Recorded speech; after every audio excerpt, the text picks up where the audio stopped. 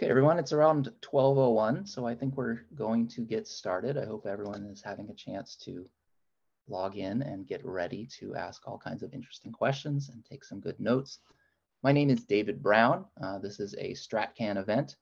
We're really grateful to have 3 representatives from the BC government speaking with us today, giving an update on provincial regulations, with a bit of a focus on the newly announced direct sales model that should be coming into place sometime next year, as well as the farmgate model that the province has been doing some stakeholder engagement with over the past year. A good portion of our audience today looks to be BC retailers and BC cultivators, especially it looks like we have a lot of micros in BC.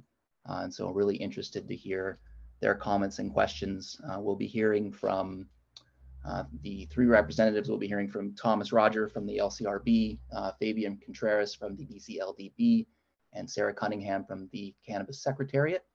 They'll each be presenting for around 5 or 10 minutes, and then we will be opening up the floor to questions from the audience.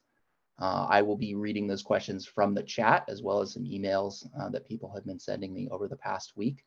So as the presentation is coming in, feel free to post those questions in the chat. And then around 12:20 or so, we should be able to get into that QA. And I believe all of our representatives from BC will be able to be with us till around 12:50, 12:55 today. So hopefully we'll get a good 30 minutes or so of questions from the audience. I noticed there's already a couple questions in the QA space as well.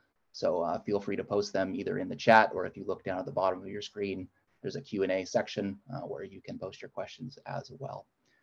So with that said, we will just jump right into it. If our presenters are ready, Thomas from the LCRB, are you ready to share with us today? Yeah, thanks, David. Appreciate it, and thanks for inviting us here and for having us. It's a really useful opportunity just to continue to engage with the industry folks and continue to learn and develop those relationships. So really appreciate the opportunity. Oh, and thanks to Jessica for sharing the screen there. I was just going to say, blimey, I'm new to Zoom, and I was like, how on earth am I going to share this screen? That's fantastic. Thanks, Jessica. So Jessica, if we can move to the second slide. So before we get going, I just want to acknowledge that we'll be presenting today, or I'll be presenting today, from the traditional territory of the Lekwungen people, today known as the Songhees and Esquimalt nations. And actually, I was thinking about this over the weekend in terms of I was out for a walk with my partner and our newborn baby, just here in Vic West. And my partner reminded me that Thanksgiving's coming up. And I suddenly realized that Thanksgiving in Canada is probably related to, I'm English originally, it's probably related to an English holiday called Harvest Festival. And it just reminded me of historical processes by which many of us will have come here today, and the great privilege that we have to live on these lands. I just want to give the opportunity for any of the other speakers who might be presenting from different traditional territories, just to acknowledge those. Yeah, I'll jump in. This is Fabian, and thanks, Thomas. I was going to acknowledge that I'm not in the same place as Thomas. I'm sitting out here in Burnaby, and so from there, speaking to you from the ancestral and unceded territories of the Coast Salish nations. And I know I am, and the LDB as a whole is grateful to be on this shared territory with these peoples, these First Peoples. So thanks. And Sarah here.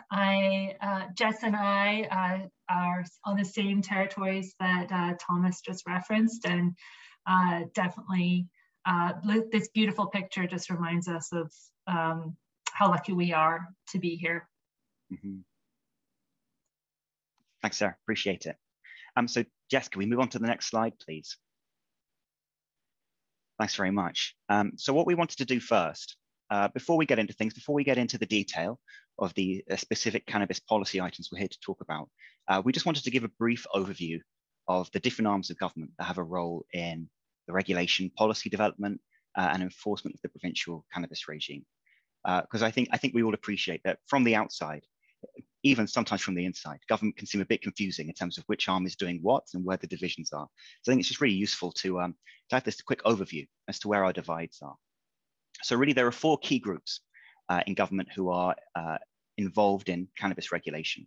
There's those four groups on the screen there. That's the Liquor and Cannabis Regulation Branch, where I'm from, the Policing and Security Branch, the BC Cannabis Secretariat, and the Liquor Distribution Branch.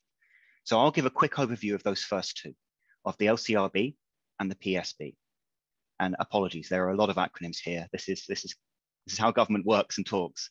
But so that's Liquor and Cannabis Regulation Branch and the Police and Security Branch. And then I'll turn it over to Sarah to talk about the Cannabis Secretariat, and then Fabian to talk about the Liquor Distribution Branch. So, as I mentioned, I'm from the LCRB. My role at LCRB is manager of policy and legislation, and I have some responsibility for the cannabis files, especially those here in this presentation today. I also have a colleague of mine who's on the line, Leanne Davies, who's also a manager of policy and legislation, and who has a responsibility for the cannabis file as well. So what are our key responsibilities as LCRB? Well, chiefly our role is to regulate the private sale of cannabis in the province. And what that entails is it's really from start to finish, the licensing, the creation of the regulatory framework, the licensing of people under that framework, and then enforcement for licensees. So that's issuing cannabis retail store licenses, in processing those applications, deeming if a person is fit and proper, including undertaking financial integrity checks, supervising and educating licensees and establishments about cannabis laws and regulations. Where necessary, taking enforcement action to ensure that licensees are complying with all of the regulatory and legislative requirements. We mandate and provide a training program. It's called Selling It Right, that many of you will likely have taken. And we develop non-medical cannabis policy and provide advice to government concerning decisions related to that framework. As you can tell from our name, we also have a similar function for liquor, for the private retail of liquor in the province, but we'll just stick to cannabis for the time being. So how does that distinguish us from the Policing and Security Branch?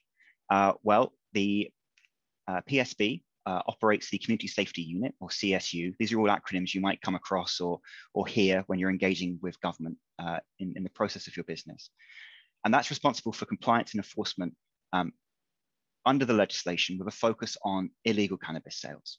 So the LCRB is licensing people within the legal market and then ensuring compliance there, and the PSB and the CSU have a focus on the illegal market or the illicit market. And they also oversee some parts of the security screening process for private retail licensees. Maybe with that, I'll hand over to Sarah to explain the Cannabis Secretariat. Thanks so much. I almost missed my cue because I was trying to read the Q&As already, so I should not jump ahead of myself. So the Cannabis Secretariat, we play a role in coordinating work across government to make sure government is all pulling together. There's the players we have articulated here in this slide that we work closely with, but there's also other ministries and branches that have a role in cannabis, like agriculture, advanced education, and health. So we help coordinate the work. We also do strategic policy on key issues like consumption spaces, which I'll be speaking to later.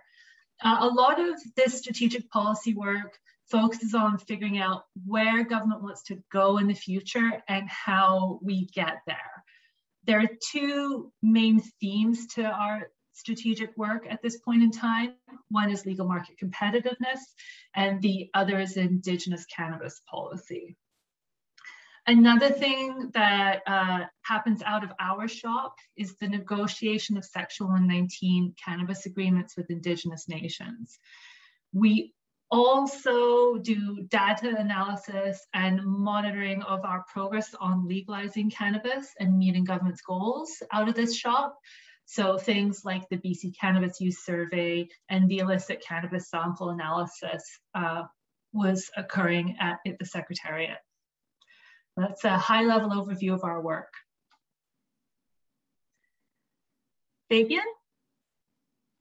Yeah, okay, I can jump in now on the LDB side. So really the LDB is the sole distributor here in British Columbia. So we operate the provincial monopoly on wholesale distribution of cannabis. So essentially, that when cannabis is sold, it has to be purchased through the LDB, and then from the LDB, it's where private retailers sort of access and purchase product. That's oversimplifying it, but that's sort of in essence what we are. We're the ones that register cannabis products. So stuff that's coming on the market that is available in BC has to be registered through us and properly tracked. And those and that reporting is done through the LDB. And then we also have a retail component where we actually operate as well a chain of cannabis retail stores. I believe the last one, I think we're at 30, if I'm not mistaken, 30 cannabis retail stores across the province. So we are the ones that, in essence, are required to distribute and operate and distribute the cannabis that comes into the BC market here. And so, yeah, quick overview. Thanks, Fabian. Thanks, Sarah. Appreciate it.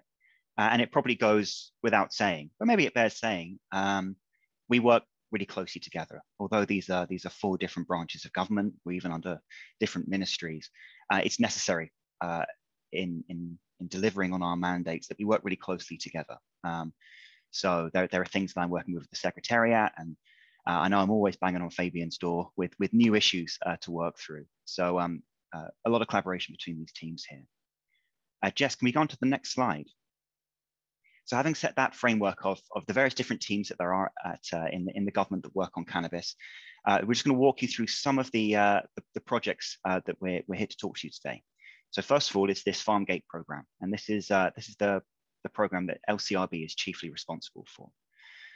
So in September 2020, the province announced that we'd be developing a new sales program that would enable quote unquote farmgate sales at a non-medical cannabis nursery or cultivation site. We expect that program to come into effect in 2022 likely through a new license class. All of this is subject to some caveat that the final decisions haven't quite been made, and probably a new license class under the name of something like a production retail store. What we want to do is just give you a very quick kind of overview of some of the things that might be reasonably anticipated to be associated with that license class. Though, as I say, caveat, final decisions haven't been made on these items quite yet. So the new license class would likely retain many of the features of the current provincial legal framework. It would need to continue operating under the existing federal framework. So there are some existing limitations there. And the provincial framework, we know we've already set up a series of principles for the retail sale of cannabis. So some examples of that might be Indigenous nation or local government comments being required for each application, the secure storage requirements that we have, selling and promoting cannabis to minors. Those kinds of things likely to remain much the same. In terms of who would be eligible for the program, we're looking at standard cultivators, micro cultivators, and nursery license holders. So that those holding just a standalone processing license wouldn't be eligible for this new license class that would enable farmgate sales. In terms of what we've been up to and what our plan is next, over the course of this summer, we conducted engagement sessions with industry. Some of you were likely in those in-person sessions, in those discussion sessions, or received the consultation paper we sent out. But for those of you who weren't directly engaged in that, the goal was to understand what these stores could look like, what is viable, what requirements would need to be there to make it viable for applicants, and what the expectations are around the farmgate sales. So that we circulated a consultation paper that was sent to industry associations, and through Health Canada, it was sent to cultivation and nursery license holders. We received a huge amount of feedback, and for those of you on the call who received that paper, who were engaged in that, and who sent back your feedback on your views, I think we've said this before, but it bears repeating. Thank you for that. We received a lot of feedback, a huge amount of engagement, and it's been really valuable in helping us understand the lay of the land, the way the universe looks like from industry, and really helping us kind of work out what would be viable here from an industry perspective, and what is necessary from a government perspective. So we're currently working through those responses, and that will help inform our policy approach. We're doing a lot of policy work, a lot of legal work behind the scenes to really pin down the parameters, the nature of what this farmgate license is, and we expect to be seeking government direction on that in early 2022. So at some point, the goal is at some point in 2022, we would be in a position to start accepting applications for this new farmgate license. So that's a quick hop, skip, and jump through farmgate, and it would be ignoble for me to take all the credit or indeed the blame for this. So Leanne, I should note that Leanne on the phone, I mentioned my colleague, has done a huge amount of work on this and is really the lead for the policy side of things. So I just want to call out Leanne briefly, especially if there are questions on the policy nuance. But I might leave farmgate sales there for the moment and hand over to Fabian to talk about direct delivery. Sorry, I just realized I was on mute and it took me a few seconds. So yeah, I'll take you through a quick walkthrough in terms of where things sort of are in terms of the direct delivery program. And so just wanted to just sort of kind of put a couple of kind of boundaries around it in terms of sort of some of the objectives. These aren't all of them, but some of them are really of the direct delivery program, which part of it is sort of the continuing work that the province is looking to do to continue to eliminate the illicit cannabis market. And part of that is creating other avenues for licensed producers to get their products to market. There's also the intention of supporting small-scale cannabis producers to help them to get into the market. So where there might have been some challenges in terms of accessing central distribution, direct delivery will hopefully provide an opportunity and an avenue for some smaller cannabis producers to hopefully transition and get into the market. And again, it's also a part of that is sort of continuing the support for legal market competitiveness for small scale producers. Next slide. So broadly speaking, what we're looking to do is develop the program to support BC-based LPs, and they must meet certain requirements related to federal cannabis licensing and annual production volumes in order to participate. So I'm just going to skip through each of the sort of 4 broad scenarios in terms of different types of producers. So if you have a nursery license, you'll be allowed to direct deliver plants and seeds. Those will be so as a nursery, you'll just register with the LDB for that product, and those products can be directly delivered. There's no sort of cap in terms of size for nurseries. If you're a cultivator and hold only a cultivation license, then what you'll be allowed to direct deliver, but you won't be able to. You'll be eligible if you produce 3,000 kilograms of dry flower or less. If you exceed that amount of production on an annual basis, then direct delivery is not something that you'll be able to participate in. And part of that is the intention of sort of focusing as we sort of identified in the objectives, is focusing that program on really supporting small-scale cannabis producers. If you hold a cultivation and a processing license, again, the same sort of eligibility requirements will still apply in terms of the annual production level. And if you're a processor only license, if you have only a processing license, you will be obviously participating in the direct delivery program, but will only be based on eligible cultivators that of which your products are sourced from. Next slide. So really the kind of, this sort of just kind of goes through a bit of a flow in terms of how that direct delivery program or process will work. And so in the short term, we're looking at what we're pulling together, and part of this is sort of IT requirements and sort of where we are in terms of what we can do. from a technology perspective. Some of it is also driven by the sort of desire to want to sort of move forward on direct delivery sooner and not have to wait until some of those broader IT and operational requirements are, is to have a sales reporting process in the short term. So in essence, a cultivator will apply for direct delivery. What we'll do is verify if the cultivator meets the eligibility criteria. So if it's located in BC, appropriate federal licenses are in place, sort of verify the production volume requirements. The cultivator works with a processor, obviously, to create the packaged products. And then from there, the processor will enter into a supply agreement with the LDB. In some cases, there might already be supply agreements that are in place, and so there'll be that will sort of facilitate perhaps a little bit of an easier process than having to set it up originally. But so that might help for those that already have supply agreements with the LDB. The processor will register those products that are being directly delivered with the LDB. So a SKU is assigned, the price is set, etc. From there, product is activated and becomes available for sale. The retailer, in this instance, will order the product from that processor. The processor will then sort of collect payment and deliver that product to the retailer. And then the processor will report sales to the LDB on a weekly basis. Once LDB receives those reports, the LDB calculates the markup, fees, taxes owing, and collects these amounts from the processor.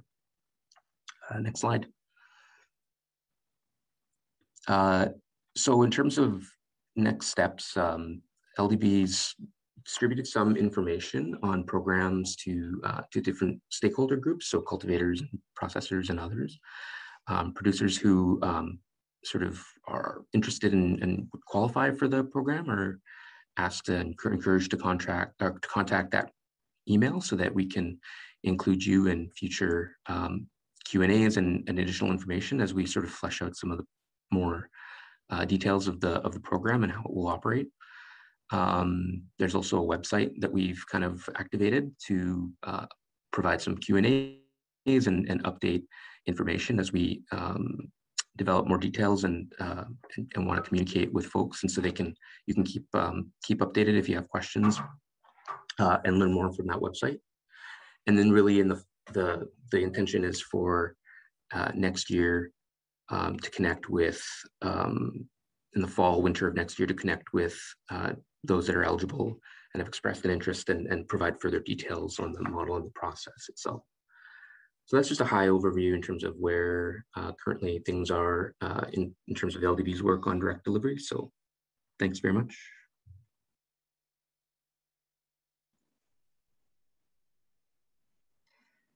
Thanks, Fabian. Could you advance to the next slide, Jess? Oh, there we go. So, hi, my name is Sarah Cunningham. I'll just pop on my video for a second. So, oh, you cannot start your video because the host has stopped it. Okay, you'll see my face for the Q&As, unluckily for you. So the Secretariat is beginning some engagement on non-medical cannabis consumption spaces. So when I say consumption space, I'm talking about things like paid samplings, tasting rooms, outdoor smoking areas, things like that. This engagement is going to inform a decision by BC on whether it wants to permit consumption spaces, and if so, what that framework might look like. Right now, we are doing some engagement this fall with some key stakeholder groups from public health and safety, local government and Indigenous groups, as well as cannabis, hospitality and tourism industry groups. The purpose of this preliminary engagement is to make sure we understand some key issues in this space and to help shape the formal engagement that we'll be doing next year in the spring which will include a broader public and stakeholder engagement. During this fall piece of work, I thought you would be curious to know a little bit about what we're going to be asking the industry associations and the other stakeholder groups. So it's going to focus on three things. One being the principles and parameters government has identified to guide the consumption space policy development work, and the key regulatory provisions that we intend to maintain. For instance, one of those being to maintain public health and safety as a key priority. So what can we do in this area that would provide additional opportunities for the cannabis industry, but are compatible with public health and safety? One of the provisions that we will be maintaining to this end is not permitting indoor smoking and vaping. So we want to, hear feedback on issues like this and other principles and provisions that we've identified from industry stakeholder groups. We also want to make sure that for the broader engagement in the spring, we have done our due diligence in identifying what the risks and potential benefits are of consumption spaces that we will need to capture in the future policy development work that we may be tasked to do. For instance, one of the key risks we've identified is drug-affected driving. So one of the benefits that we've identified is the possibility of strengthening responsible use norms by having consumption spaces that would allow us to nudge behavior. So what have we missed? What have we got right? What have we got wrong? We'll be looking for feedback there. We also want to hear from the industry groups and other key stakeholder groups a little bit of their perspective on what we need to consider when developing our formal engagement approach. We want to make the best use of this opportunity when we go out and talk broadly to individuals and businesses through this 2022 piece of engagement work. We really want to get robust information. So we want advice from these industry groups and other stakeholders on how to achieve that. So this is where my plug is to you folks for if you have strong views about this and you have connections to industry groups, or you're represented by them, we'll be talking to groups like the Craft Cannabis Association of BC, the Cannabis Cultivators of BC, the Farmers Co-op, Acres. Make sure your views are known to them, and you also will have a chance to sort of submit more directly to us in the spring. So that's the high level spiel I have for you today, and definitely interested in engaging more with you in the Q&A to answer particular questions.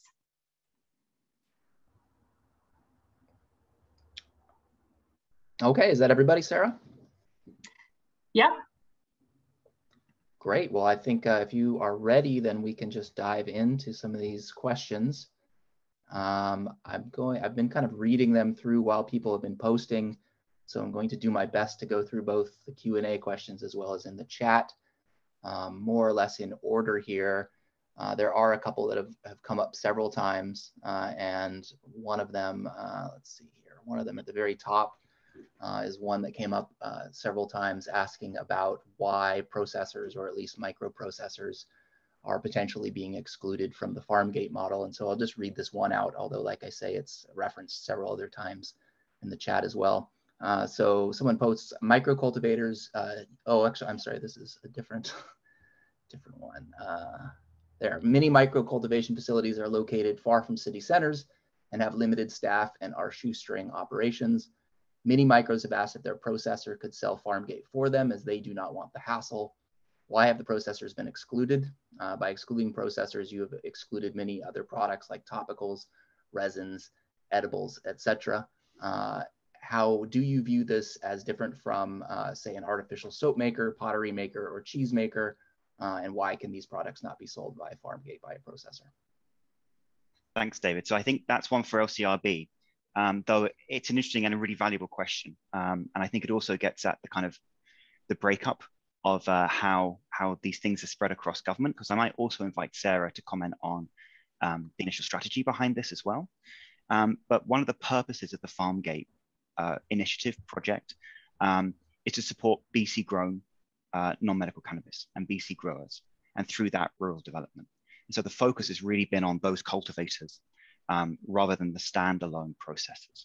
Of course, that's not to say that those who hold a cultivation license plus a processing license on the same location would be excluded. They wouldn't. They're eligible because they have that cultivation license. It's only if you're a processor alone, that's only on your site, where you wouldn't be eligible for this. In terms of the products that are eligible for sale, I would say decisions haven't been finalized on that yet as to which products are eligible for sale through the PRS. So appreciate the feedback and we'll take that on board. Sarah or Leanne, if you're able to speak, is there anything you want to add in there on the rationale for limiting this to cultivators? So yes, like as you said, it's cultivators or cultivator processors. I think the one piece to add is that we understand that it's not going to be a feasible business model for many of the rural cultivators or cultivator processors.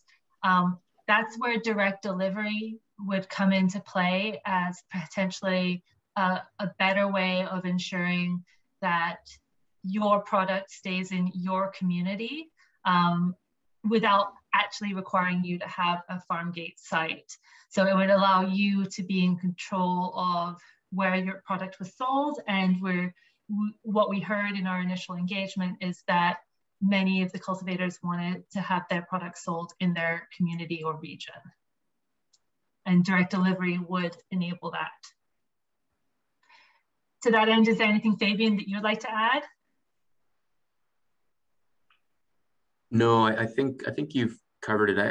I think the importance of I think everybody knows, and I think just in reflecting understands, I think the importance that the processors have in the entire sort of supply chain. And I don't, I think the programs themselves are, there's a bit of obviously an interesting challenge in terms of how the entire regime is structured at a federal level, and these distinctions between sort of cultivators and what they can do and processors and what they can do. And I think the programs themselves and really the intention of this kind of work is really in support of local cultivators, making sure that there's an opportunity for them as best as possible to access the market. And also, and I'm speaking sort of out of term here perhaps, but on the FarmGate perspective as well, encouraging opportunities to sort of profile the kind of local kind of products that exist and an avenue for that to exist through FarmGate. So I know it's maybe not satisfactory to everybody, but from a policy intent perspective, that's sort of where these sort of changes we hope will help to sort of make some gains. David, you're on mute. You're on mute, David. Great, thanks. Anyone else have anything to add there, or is that cover it for you guys? Can you guys hear me? Yes. That's Leanne. Okay, good. Yeah. I wasn't sure if I didn't have the right status on the as a presenter. I think the only other thing that I'd like to add is that, as we did the engagement in the summer, and as we are, having this conversation now and seeing the feedback, this is another opportunity for us to get more information about the industry and to take that back to decision makers. The FarmGate program itself isn't going to solve isn't going to work for every business, right? It's not going to be it's not going to be viable for every single business in BC. And we're hoping that with farmgate and with direct delivery that we're able to support a number of businesses across the province. And in those situations where it's not effective is, we still have the ability to take the information that you're providing us now and that we received in the summertime and put that forward. In terms of developing this program, the focus has, or at least for the LCRB component, the farmgate component, it has been focused on that concept of farm and with the product that's being produced at that site being then sold at that site, not being sold elsewhere. So that's one of the key premises behind farmgate, recognizing that that isn't going to work for everybody, but we are trying to hit that segment of the market now, and we can take away the other information that we've been provided and report that up.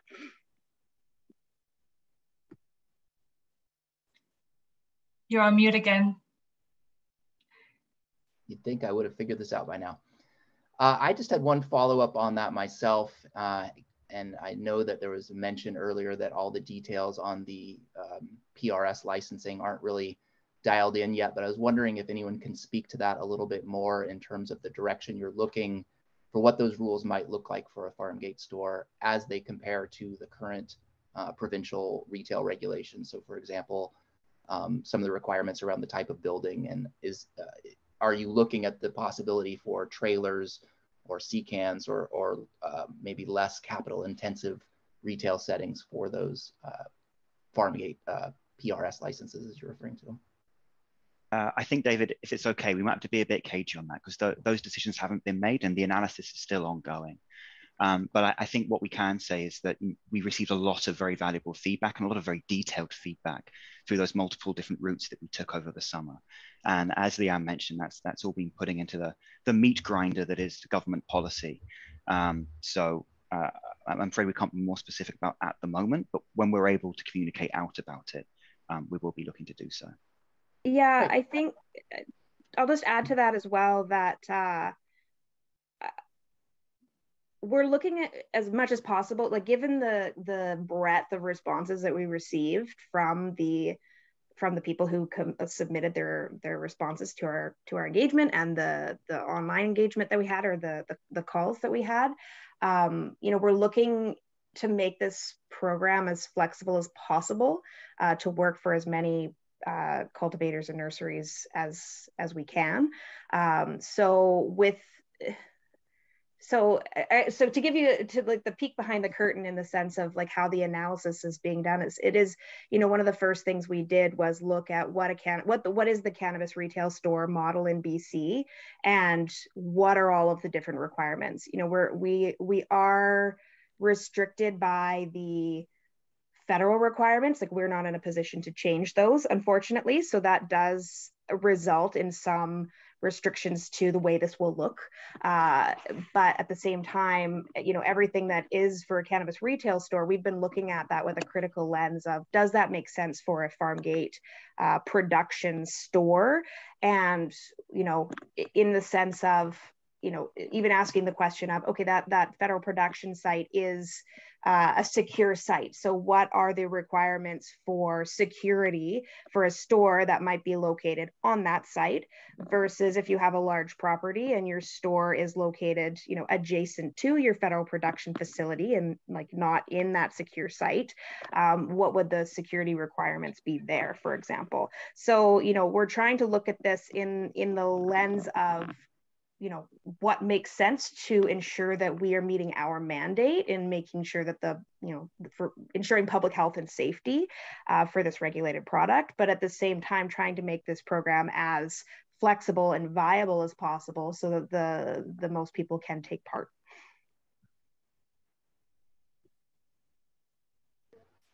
So our next question is from Carrie Lohr.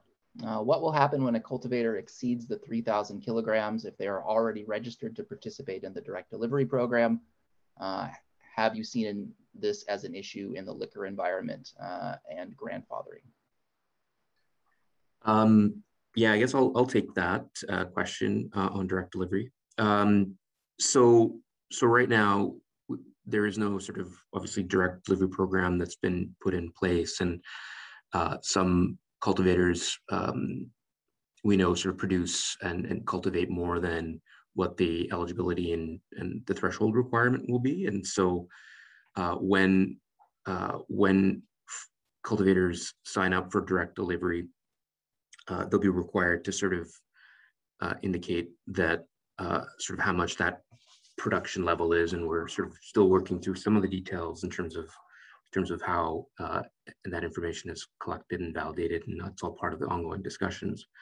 But there is no sort of intention at this point, to Carrie's point, to sort of do any sort of grandfathering, if you will. And I think what she's referring to is if there are some that perhaps met a requirement that existed before, and those change, will they be accepted? Well, within direct delivery, that's never existed.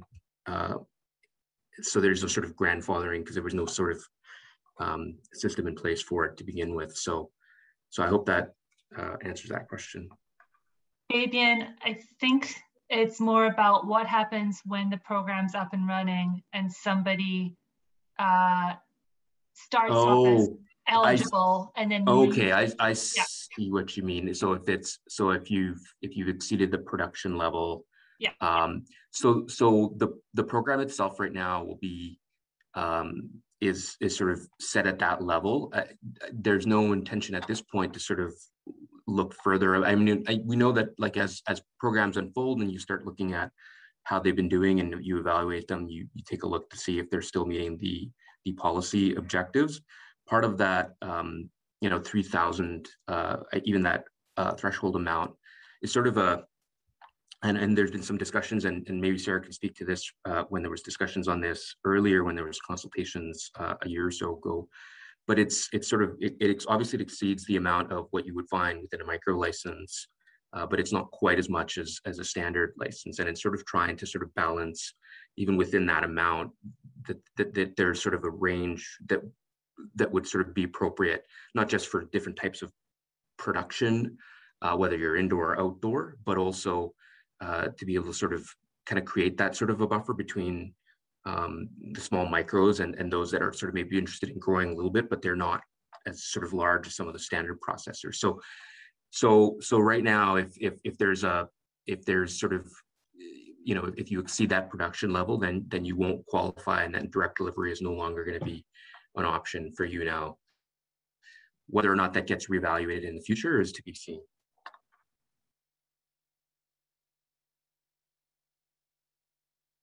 Our next question is about collection of provincial fees. So shifting gears a little bit, person asks, in Manitoba, it is collected at, the excise tax is collected at point of purchase, and cultivators and processors only have to pay 25% gram upon delivery to retailers. Why has BC decided to collect it upfront from LPs rather than at retail? By collecting it upfront, it means that the excise is marked up by 15% at retail and then 1.5 times by retailers, turning $3.50 in excise to $6 to consumers. And is there an opportunity to adopt this Manitoba model as an example? So I'm not, I'll maybe provide a bit of a broad response to this. I don't know if it's going to be satisfactory, but this is just from my understanding, and perhaps others might be able to weigh in, but Manitoba's approach is a bit of a different, it's sort of a deviation from most other provinces, as I understand it. It's not quite the same, and they entered into a different agreement with the feds when it came to cannabis at the time when cannabis became legalized. And the method that BC applies is sort of, I guess, the more standard approach, I think, would be maybe fair to say, introduced through CRA. But I'm certainly not as an expert in terms of those particular differences. So, but that's what I understand it. So for us to have to kind of move to that approach would probably require a renegotiation of an agreement with the feds. It could impact a bunch of different factors. So I don't know if at this point this is the system that exists and is available in BC, and so appreciate the comment, but it's not something that's going to be changing. So shifting gears again, there's a question from Lane Keys. Could we please get an update on the Indigenous Shelf Space Program? Hi, this is Sarah Cunningham. I have been working on the Indigenous Shelf Space Program, and what I can tell you right now is that we're working with the First Nation Leadership Council Working Group on questions of eligibility and process for applying and managing the program. Once we have got consensus, or once these and FNLC working group are comfortable with the program, we will be looking to launch it, and we're anticipating launching it this year.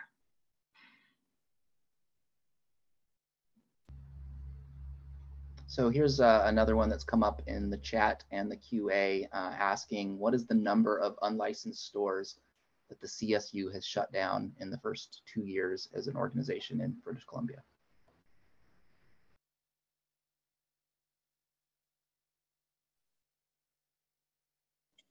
I don't know that offhand. I don't know if any of the other speakers on the call have that information.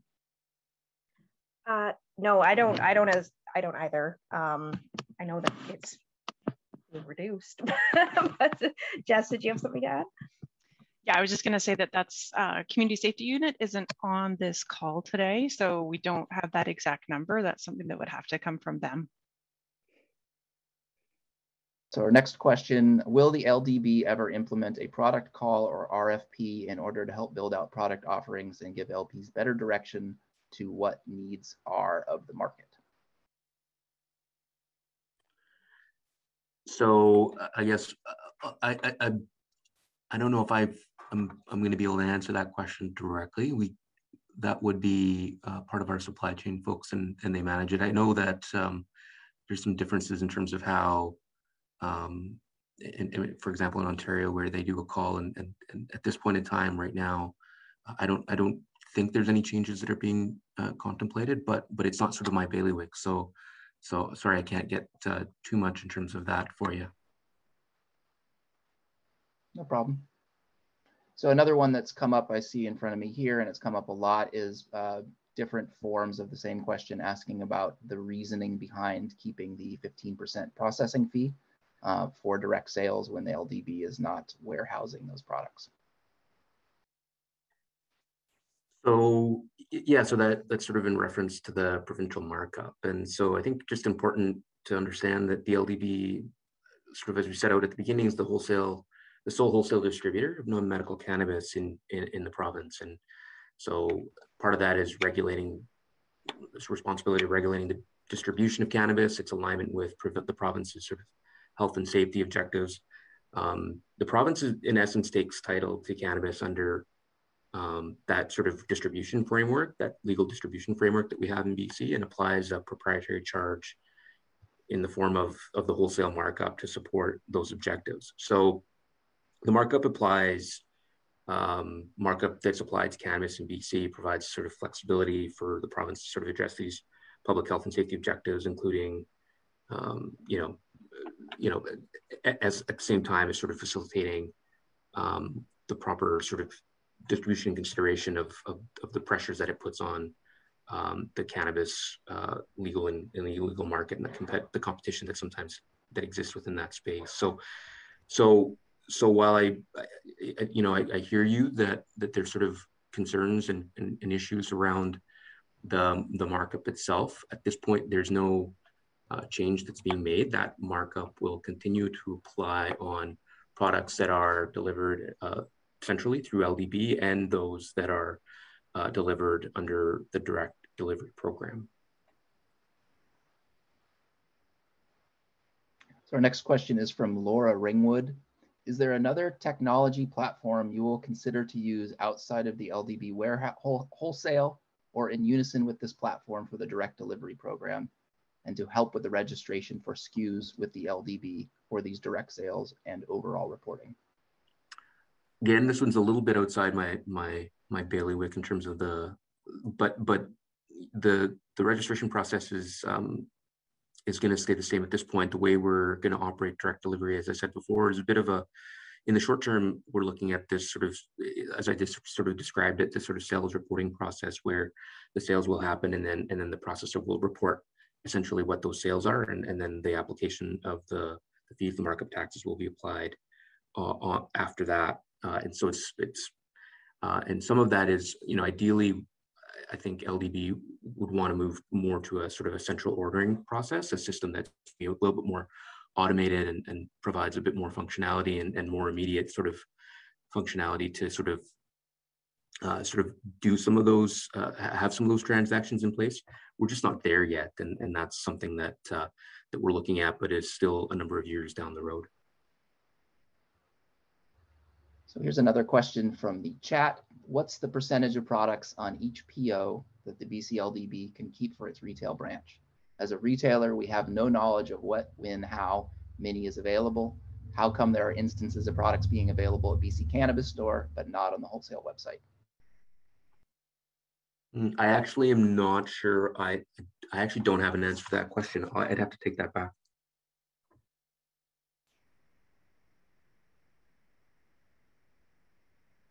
Couple times, so I'll ask again. Will Farmgate stores be able to sell other BCLP products? In Ontario, the 2 Farmgate stores open there so far are selling other Ontario products.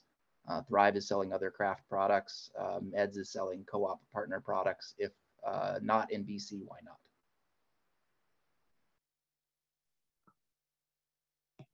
Yeah, and I think that we've hit on the, you know, we need final government decision, et cetera, et cetera. The intention is to make this a viable option for cultivators. So if that, I guess, sort of the circular answer is, if selling only your own product is not a viable option, which it doesn't necessarily seem like it would be for many of the small producers, given the small amount of product that they do produce each year, that consideration will be given to broadening that. It sounds like, you know, you've answered a few of these questions. It sounds like you're saying that there's still some opportunity for industry to shape this a bit, and you guys are still taking feedback.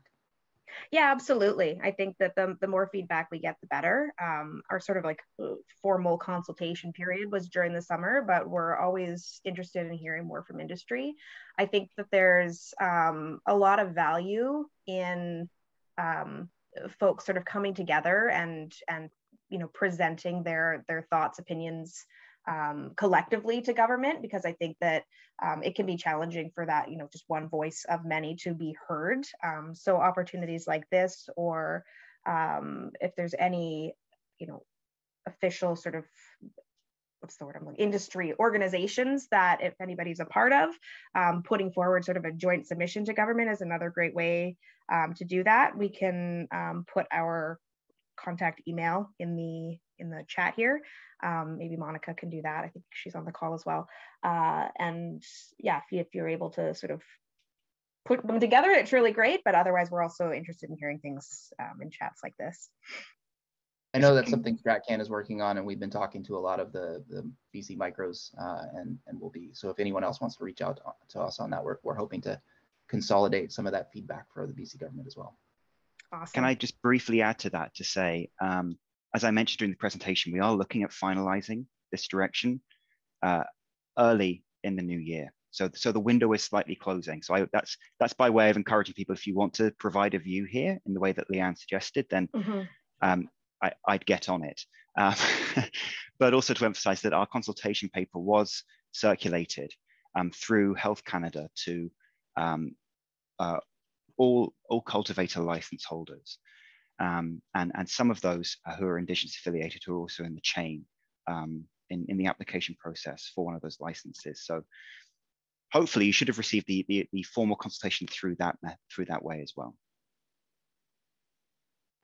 So we're running up close on time. How are all of our presenters? Do you guys need to get going, or do you have a couple more minutes? I have to get going pretty quick, but I think just quickly, I just wanted to kind of reflect back on that question that was asked around purchase orders and BCLDB. A little bit, I think maybe I was a little bit thrown off and confused in that one, in the sense that all products that are listed are available to BC Cannabis stores and others. And if there's an issue where maybe perhaps, just thinking about it more, if there was an issue where perhaps there was some product not available, it might have been that it was at some point sold out. But the stuff that's available on Cannabis Wholesale is available to all retailers. So. If I could squeeze in one last question, if you guys have time. I noticed something that came up a lot in the chat was asking about the delivery options that are currently available for retailers, and what, if ever, if there is an opportunity for allowing those retailers to ship product or mail product rather than deliver them.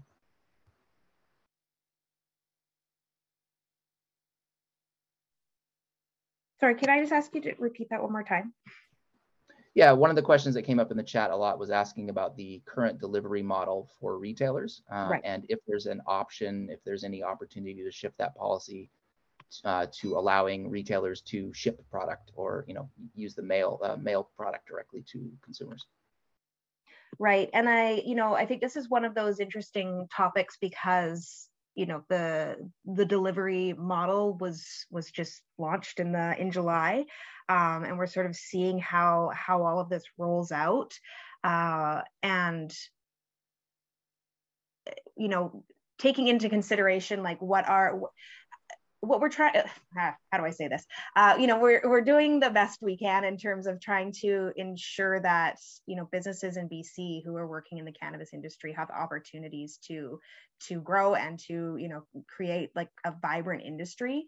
And, we're constantly looking at all of these different regulations that are in place, and trying to figure out what the best mechanisms are to make it viable for the businesses while also ensuring that we're upholding our mandate. So questions around delivery, like it's sort of like a constant, there are lots of things on our plate is like the broad way of putting it. So I don't have the answer of like, yes, we are going to be doing this, but I do have the answer of, the LCRB, the Secretariat, the LDB, we're constantly looking at where the barriers are. We're hearing things from industry, and it's been really great to be able to hear things from industry more in the last few months, especially related to this farmgate engagement. And as the industry is maturing, so is the regulatory environment.